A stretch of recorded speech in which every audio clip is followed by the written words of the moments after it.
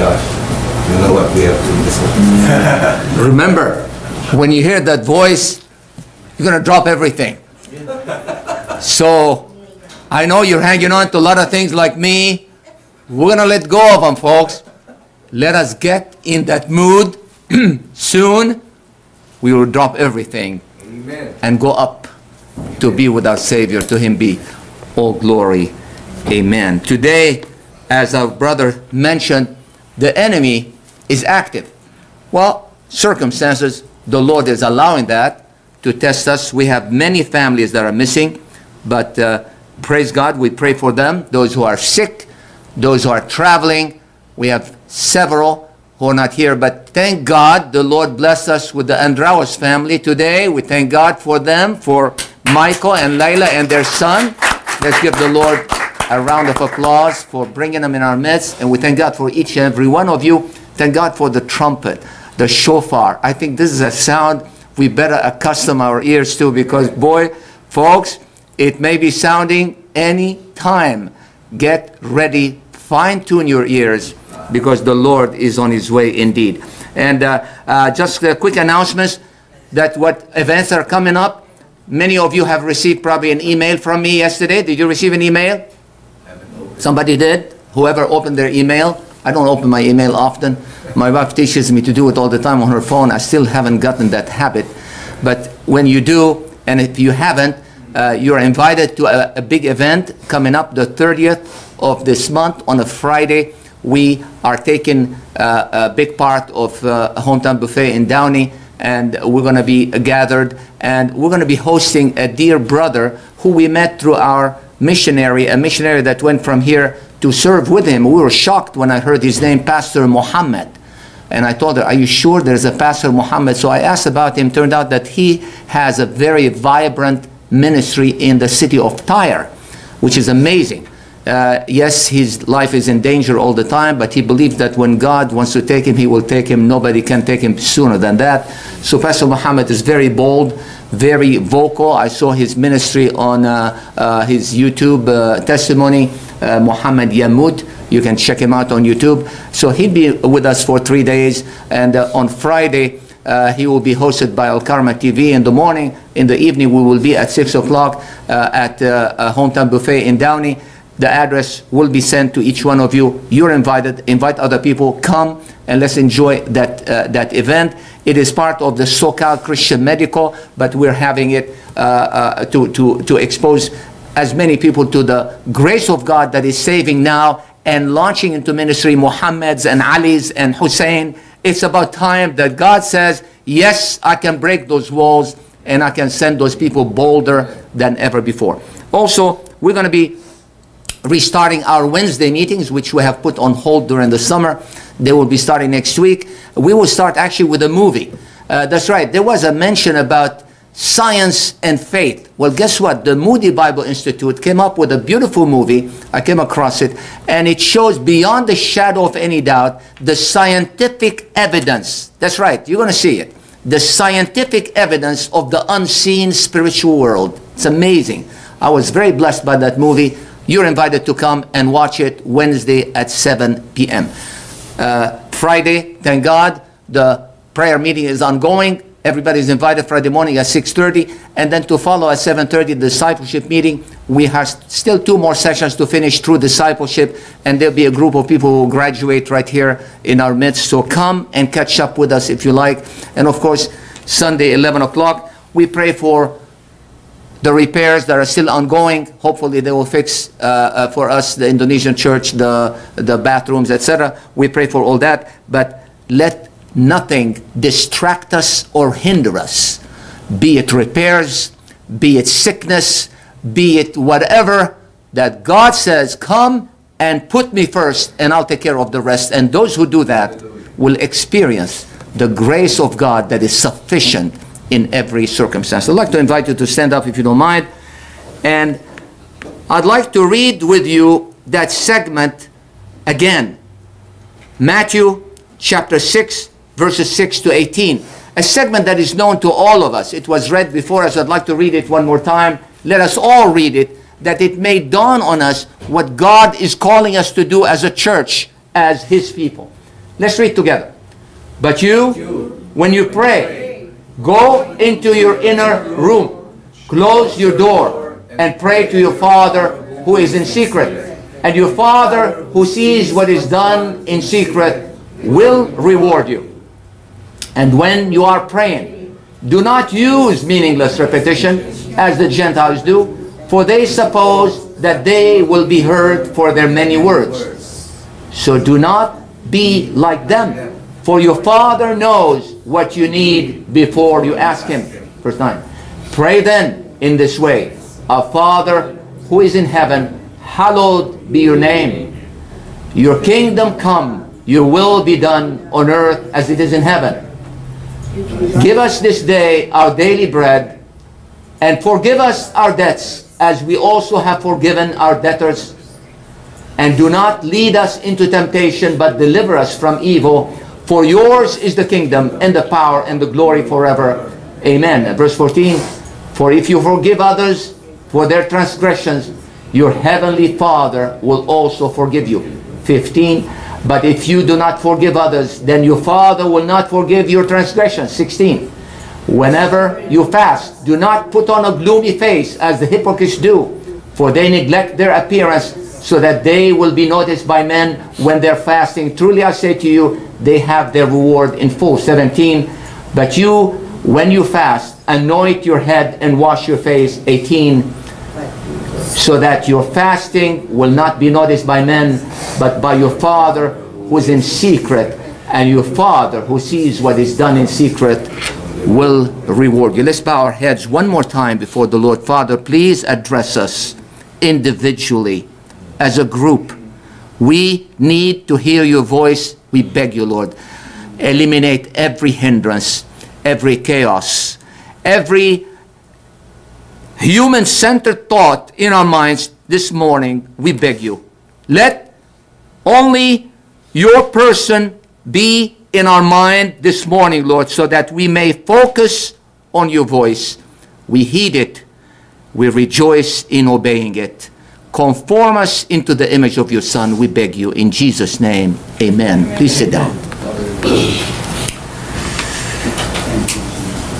In a letter written to his barber, who asked Martin Luther, he was a new convert at the hands of Martin Luther, he said, what is the greatest activity I can do as a Christian?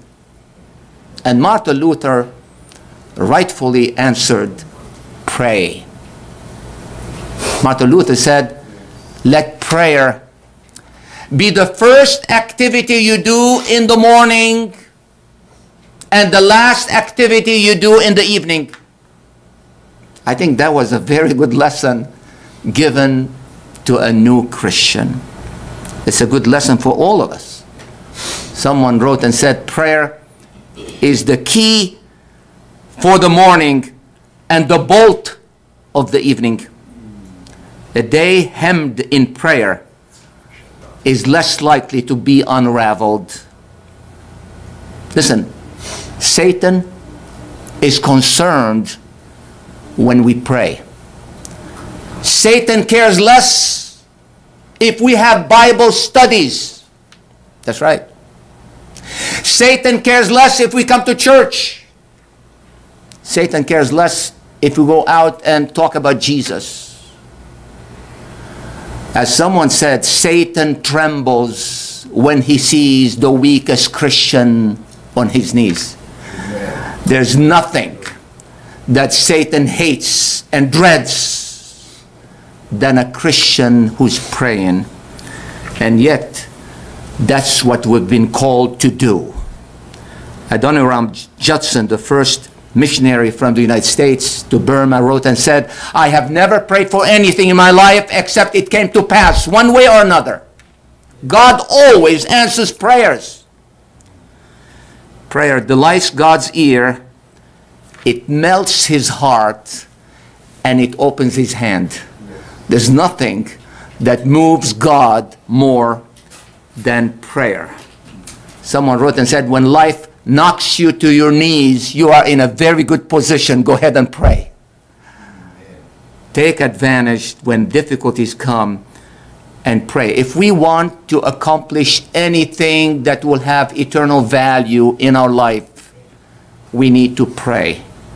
If we want to be like Daniel, we need to pray like Daniel. Daniel would rather go to the den of lions than miss a day of prayer. We all want to be doing great things for God. I want to tell you the pathway has been already given to us. It is called through prayer.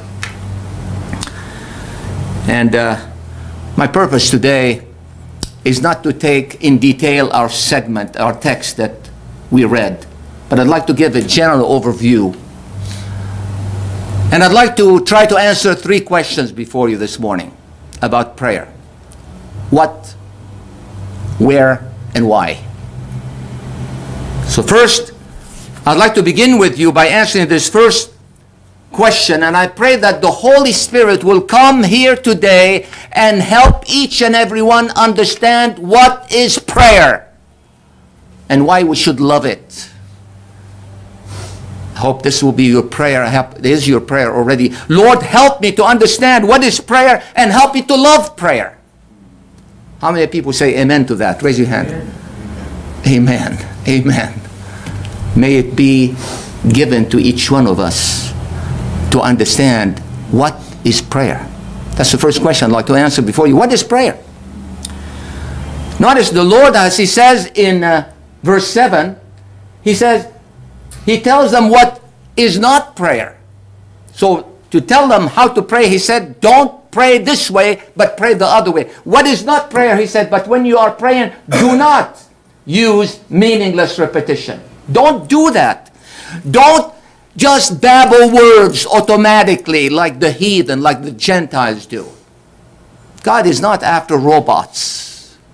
We memorize sometimes the prayer, we say it. God is not after that. He doesn't care about this. That's not prayer. But in the verses that followed, until verse 18, He conveyed to them that prayer is opening your heart to God. God is after your heart. And if there is a good definition, I read it about prayer, is the following. Prayer is intentionally conveying a message to God. I repeat, prayer is intentionally conveying a message to God. Why do I say intentionally? Because there are many times when we don't even say words, but somehow it is prayers. As we read in Romans chapter 8 and verse 26, it says, likewise, the Spirit also helps in our weakness, for we do not know how to pray as we should, but the Spirit Himself intercedes for us with groanings too deep for words. Many times our prayers are words, but sometimes we don't have words. We're just groaning on the inside. And God calls it prayer. God is looking at your heart. And He wants you to convey a message to Him intentionally, that you mean it. And why don't I just say that prayer is conveying a message without intentionally? Because sometimes people indirectly are conveying messages to God. People unintentionally are conveying a message to God that God doesn't exist, God is not important in my life, God is irrelevant. These are messages, but these are not prayer. Prayer is when you intentionally convey a message to God. It can be one of 5 things. You can, for example, be asking God for help for something. That's good. That's prayer. And God delights when you ask Him for something. God delights when we, His children, come and say, help me. Matthew 7:7, a famous verse says, ask and it will be given to you. Seek and you will find. Knock, it will be open to you. It doesn't say it may. It doesn't say perhaps. God wants us to come and ask for help. That's a form of conveying intentionally a message to God. Or you can praise God for His nature, marvel at Him, describe Him, express an adoration to Him. That's also prayer. The psalmist in Psalm 145 verses 2 and 3 says, every day I will bless you. I will praise your name forever and ever. Verse 3. Great is the Lord, highly to be praised, and his greatness is unsearchable. This is another way to pray. You convey a message to God about his nature, to his greatness. And then, or you can thank him. This is a prayer, to give thanks to God. Thank him for his gifts. Revelation chapter 11 verse 17 says, we give you thanks, O Lord God. We give you thanks, the Almighty, who are and who were, because you have taken your great power and have begun to reign. We want to thank you for what you're doing in our lives. And then another message you can convey to God, you confess your sins. That's prayer. You confess your sins. The psalmist says in Psalm 32 verse 5, he says, I acknowledged my sin to you, and my iniquity I did not hide. I said, I will confess my transgressions to the Lord, and you forgave the guilt of my sin. And last, finally, you can complain to God in prayer. That's right, complain. I didn't make that up. It's in the Bible. It says in Psalm 142, verses 1 and 2, it says, I cry out to the Lord with my voice to the Lord, I make my supplication. Verse 2, I pour out my, would you read it? Complaint. My complaint to him. That's right. Before I declare my trouble before him. You say to me, but aren't we supposed not to complain? I tell you, it's not the greatest prayer to complain, but it's better to be honest and complain than be a hypocrite who says, I don't want to complain, where you are bitter and sore and angry on the inside. Amen. Open your heart to God. Amen. Prayer is opening your heart to God, conveying intentionally a message to him. You can be asking for help. You can be thanking him for something he's done for you. You can be praising him for who he is. You can confess your sins, and you can be also complaining to him. That's right. God wants you to open your heart and convey a message to him. That's what God wants us Christians to do. That's what I would like you to do. That's what I recommend that you do. The end of this year is coming, and the following year, let every day of this coming days ahead of us be days of prayer. Let it be prayer all the time before we begin something and at the end of anything we do. Let us pray before every TV show. That's right. We need to pray before every TV show, every car ride, every phone call, every conversation, every shower, every night's rest, every meal, anywhere, anytime. Let us be people who pray, conveying our hearts' longings to God in everything. That's what prayer is all about. Let prayer be to us like breathing. This is what prayer is. It is part of our life. That's what God is calling us, folks. If we want to have an eternal value to our lives, we need to be people who are in the habit of praying. And then secondly, where should we pray? Where should we pray? Look, it says in verse 5, let's go back to verse 5. Before it, it says, when you pray, you are not to be like the hypocrites, for they love to stand and pray in the synagogues and on the street corners, so that they may be seen by men. Truly I say to you, they have their reward in full. Verse 6, but when you pray, go into your inner room, close your door, and pray to your Father who is in secret, and your Father who sees what is done in secret will reward you. Folks, brothers and sisters, Jesus Christ is telling us to appoint a place for us called the place of prayer.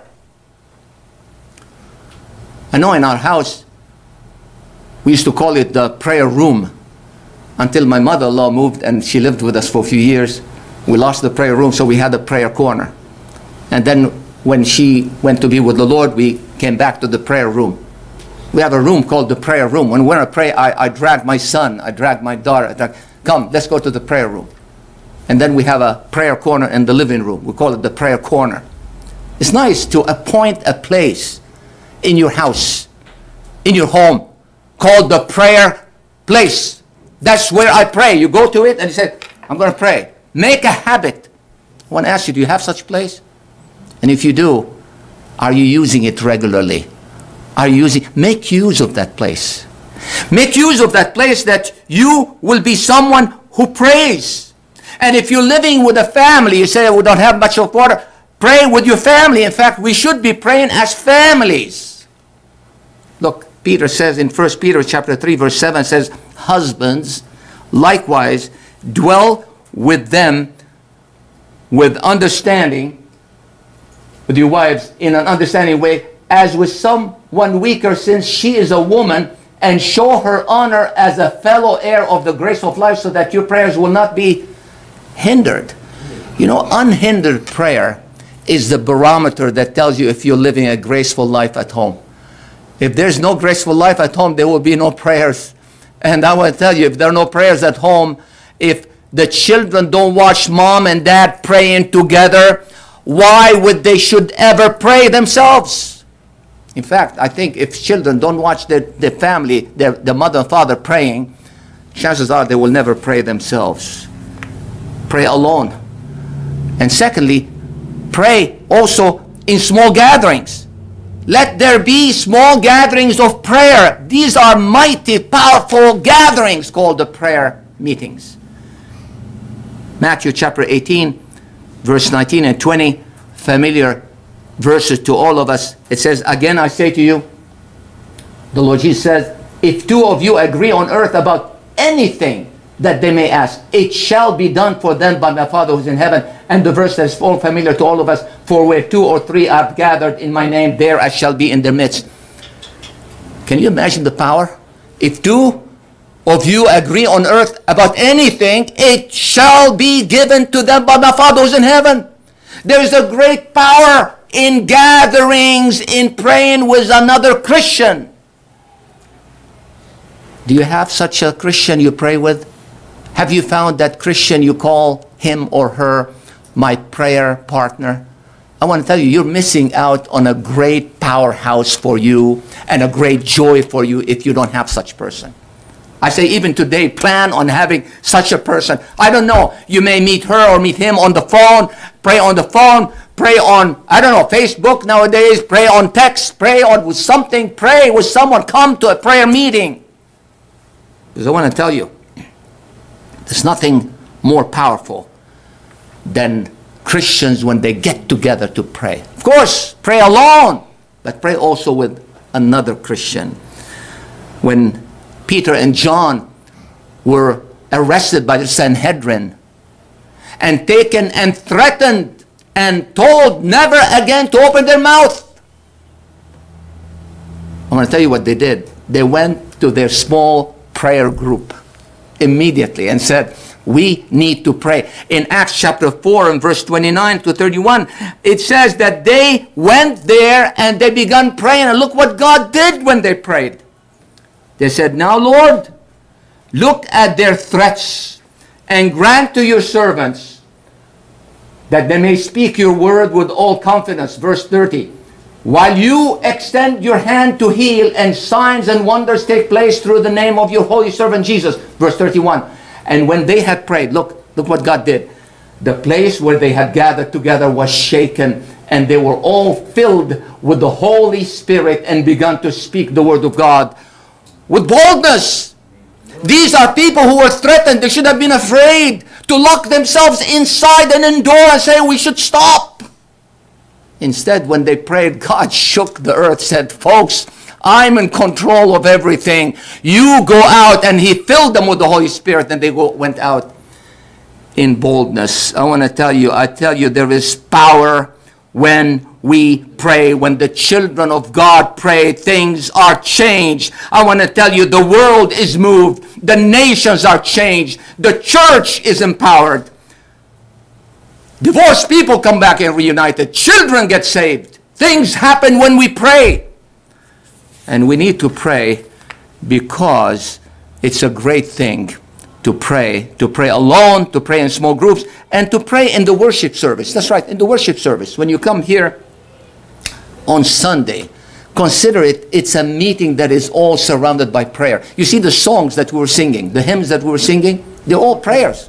Come, Lord Jesus, when the trumpet call, glorious are you, etc.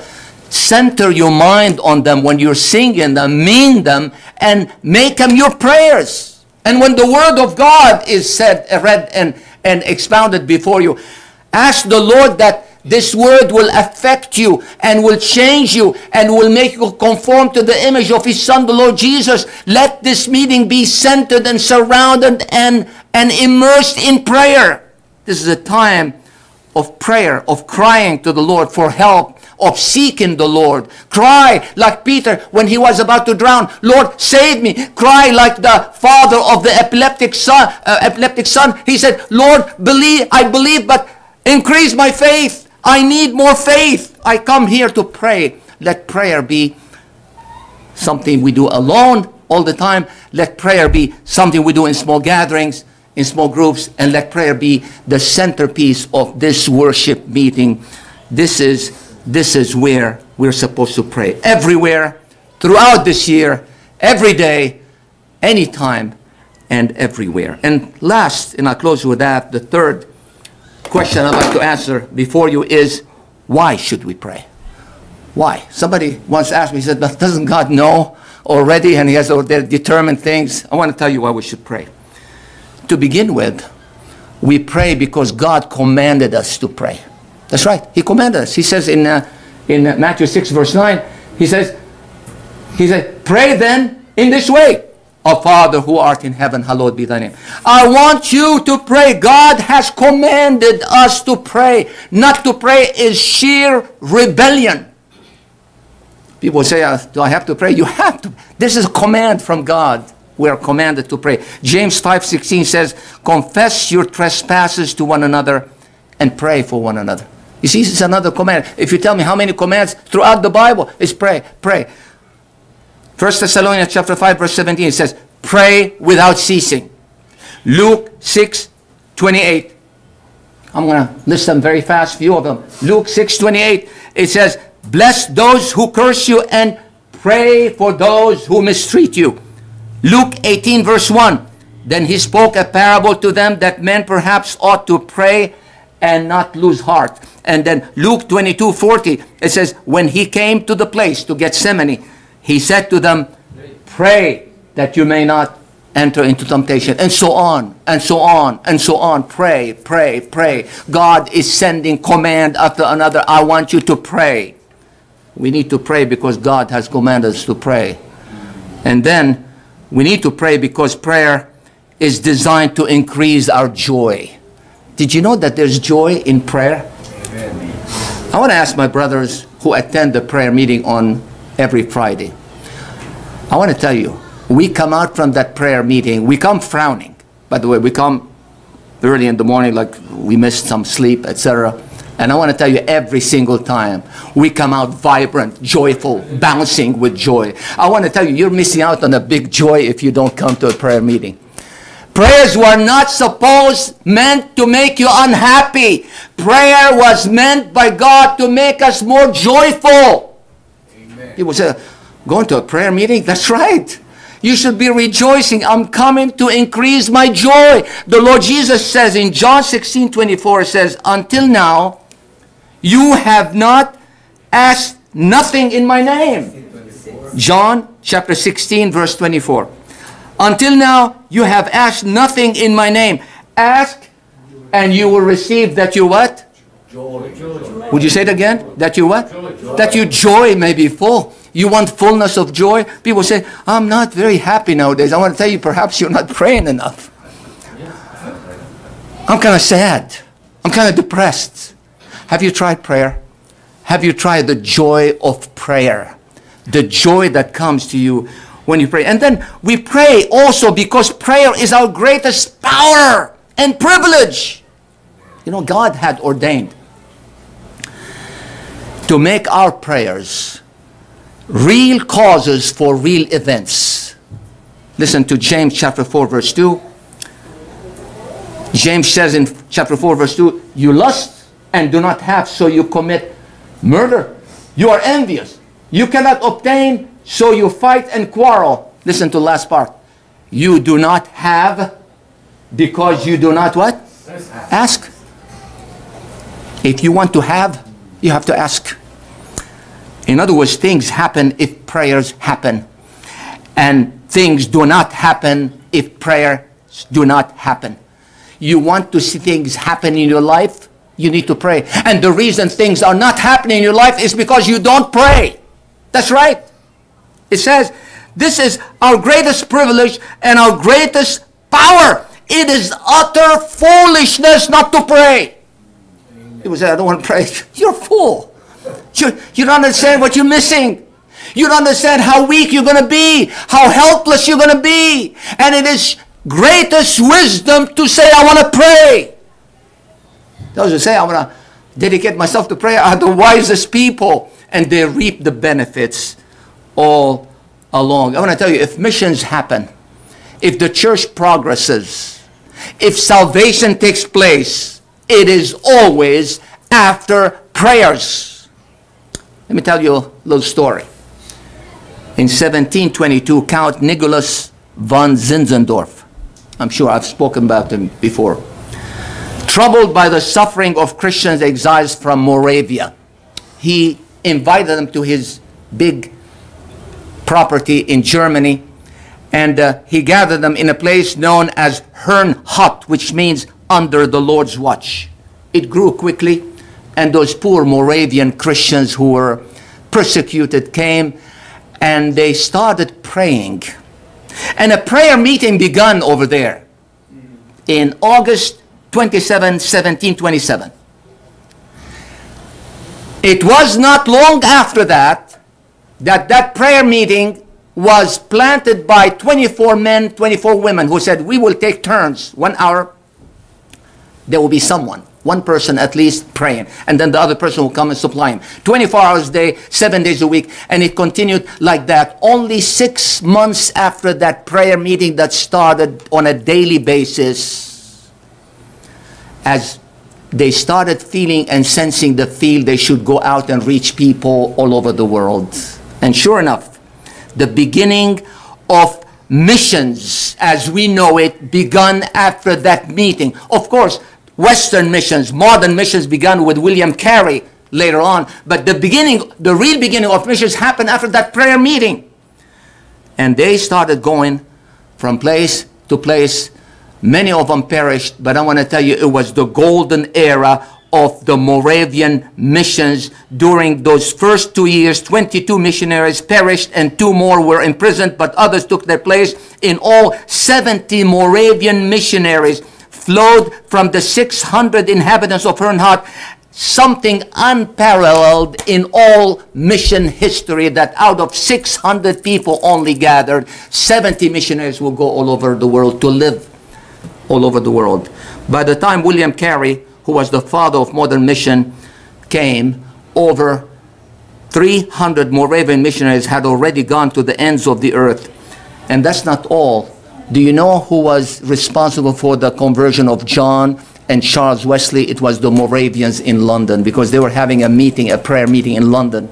And that sparked the revival that swept throughout England, throughout Europe, bringing hundreds and millions to the Lord. It was because of that prayer meeting. Folks, if we want to have something with eternal impact, we need to dedicate ourselves and say, I'm going to start praying from here on. And I think we'd be wise people to do that. Now look, William Carey himself. William Carey, he went to India. As you know, he was the father of modern mission in 1793. And he was there alone after such prayer meetings. For him, nobody wanted to go with him. In fact, his wife didn't want to go. He dragged her with him. And there he had 3 kids. 2 of them were saved, and the 3rd one was unsaved, giving his father a lot of pain.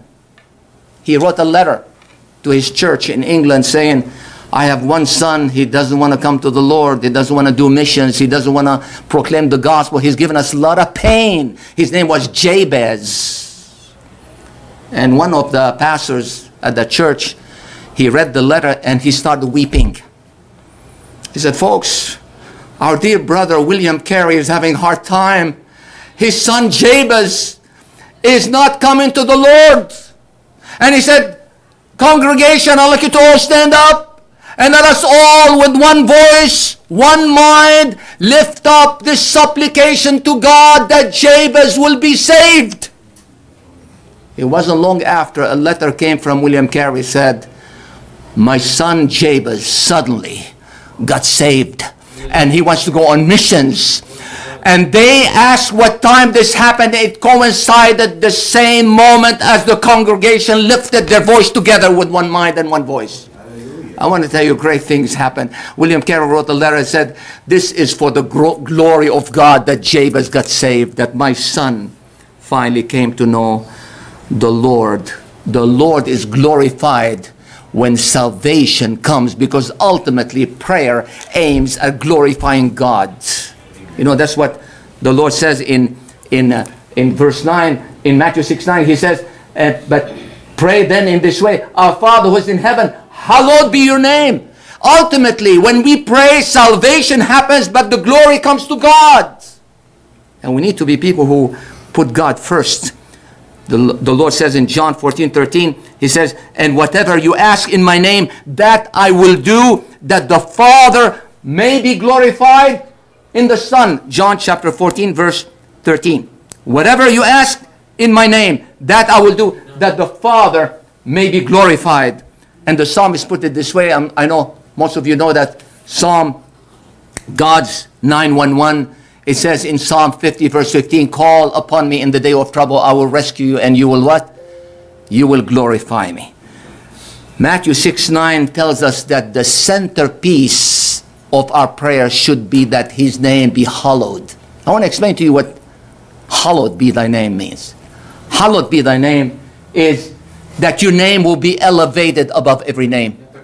That in our hearts, there will be no other name that will match your name. That our minds will be opened, that the scales of our eyes will be removed, that we will see that God is all in all. We should be praying and asking God, God, let your name be magnified in our hearts. Save people for your glory. Do things for your glory, so that your name will be the greatest name above all names. That we will be people who will love you more, that will obey you more, will trust you more, and will be conformed to the image of your Son, the Lord Jesus. And we want to do this for your glory, Lord. And God is glad to answer that prayer at that time. He says, that was my design. I have conformed you. And we do all this when we pray. When we pray, I want to tell you, those who pray are the wisest, the happiest, and the most effective Christian of all. If we want to make an impact and not just live a life that is wobbly to and fro, not knowing where we go, we need to be people determined to pray. We need to say with the psalmist in Psalm 109 verse 4, I will give myself to prayer. If we do that, we're guaranteed victory. We're guaranteed that God will accomplish his purposes in our lives beyond our imagination. In return for my love, but I am in prayer. I give myself to prayer. I will be from here on a person known for prayer. And this is what being born again means. Being born again means that God becomes first in your heart, and you begin wanting to communicate with him. If you're not praying, chances are either you're a rebellious child of God or you're not a child of God at all. I think the real thermometer of our Christianity, of our spirituality, is our life of prayer. Those who are praying are the real obedient Christians, and those who are not are questionable Christians or not Christians at all. May God help us. And I'd like to tell you that it hit me when I read the story of the son of William Carey, how he got saved, that we as a congregation, we don't apply that often. I brought a box at the end. It's called prayer request box, and it has cards like this. I'd like for each one of you, keep it there, Nancy. I'd like for each one of you at the end of this service to go there. If you have a prayer request, you'd like us in this church to pray for you, put it down. If you want it to be like private, say it's private. Don't ever mention it. If you don't want it private, if I don't see the word private, we can talk about it, especially when the prayer gets answered. You have a son who's not saved. You have a daughter who's not saved. You have a wife who is not walking with the Lord. You have a husband who's not being nice to you, wife. You have an issue. You have matters. Write them. Let's come and pray for these alone, but let's pray for these also as a congregation. And God is going to be glorified in our midst to see salvation happen and to see glorious things take place in our lives. I'd like to invite you all to stand up if you don't mind. In closing, and in obedience to God, let us bow our heads before the Lord. And I want you to take like a couple moments of silent prayers. Let each one of us right now bring before the Lord matters that are important to you. Be it people in your family, children, be it relatives, be it husband, be it wife, be it issues of work, be it friends that don't know him, be it whatever issue, health matters, financial matters. Bring those issues to the Lord in a silent manner. I'll give it like a couple minutes. And at the end, we will all close in a prayer. But let it be silent, 2 minutes, that will make a difference in our lives, in the lives of people around us. Go ahead.